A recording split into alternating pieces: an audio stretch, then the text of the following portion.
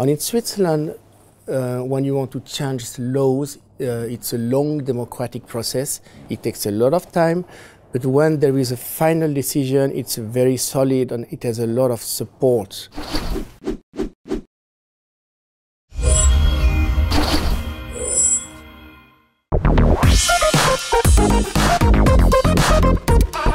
Well, hello Philippe, and welcome to our studios. It's always an absolute pleasure to have you here. Start off with, how are you? Fine, thank you. Wonderful. Now we're going to talk a little bit about Switzerland and some new tax rules that you're going to explain completely to us. But they're reforming the corporate taxation at the moment, which seems to be quite an endless process, many kind of steps that's quite difficult for people to understand who are outside of the system.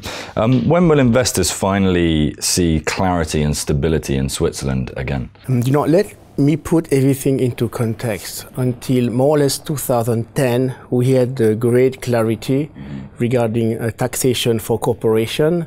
We had different tax regime on very attractive taxes, especially for headquarters. The EU considered that our system of different tax regime was not appropriate. So because we want to have good relation with our neighbors, we decided to change our system, to have a tax reform. And in Switzerland, when you want to change laws, it's a long democratic process. It takes a lot of time, but when there is a final decision, it's very solid and it has a lot of support. And now we already have more or less 8 years or 6 years since we started. We don't have final decision, but in some cantons, at least in some part of Switzerland, it's very clear how much you will have to pay.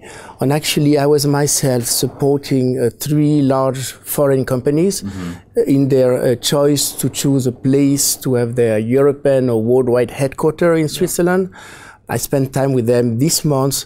On first of all, taxation is never the main element, but regarding taxation, they know very precisely what they will have to pay in the future. And I think that we can say in some places we have a great clarity. Yeah, this can be confusing for some people as they would believe Switzerland is more of an independent and neutral country.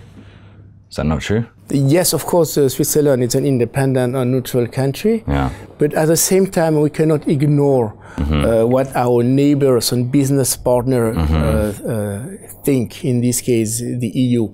So many of our laws have to be European Union compatible and even OECD compatible in terms of taxation. Okay, so let's look at this tax proposal 17. Can you tell us a little bit about that and what this proposal is and from the federal government? Regarding this tax proposal 17, which is at the federal level, first of all, 80% is already decided. Everybody agreed on the majority. And then what is very important is what needs to be decided overall is rather unimportant. So even though it's not decided, don't worry, because it's not so important. It deals with potential deduction that canton may or may not apply. And then importantly, once there is a new law, there is always a possibility in Switzerland of a referendum, of popular vote.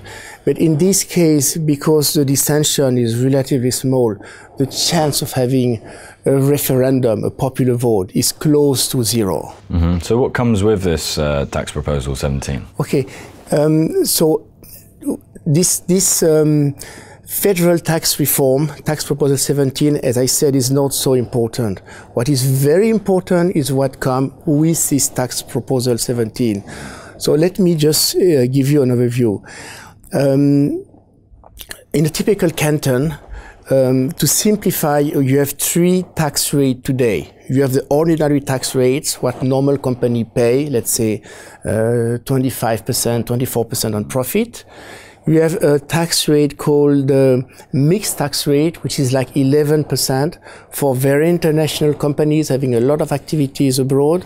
And you have a third rate called the principal company tax rate, which is between 5 and 8%.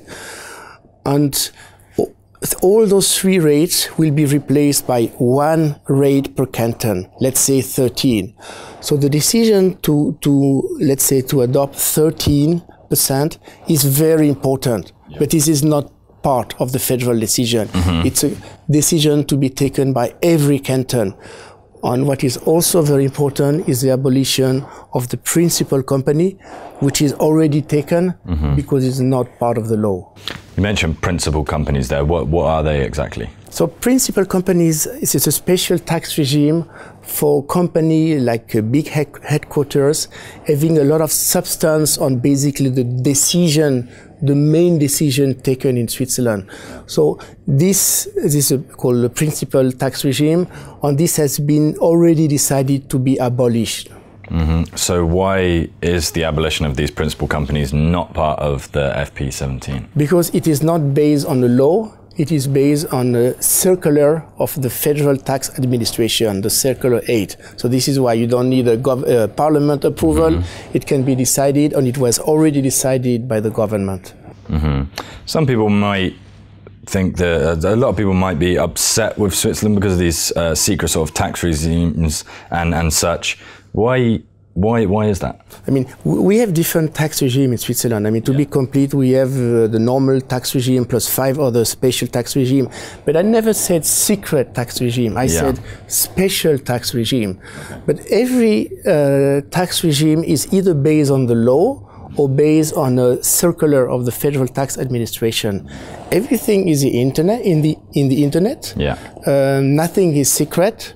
It's sometimes not easy to understand, but it's not secret at all. It's very open.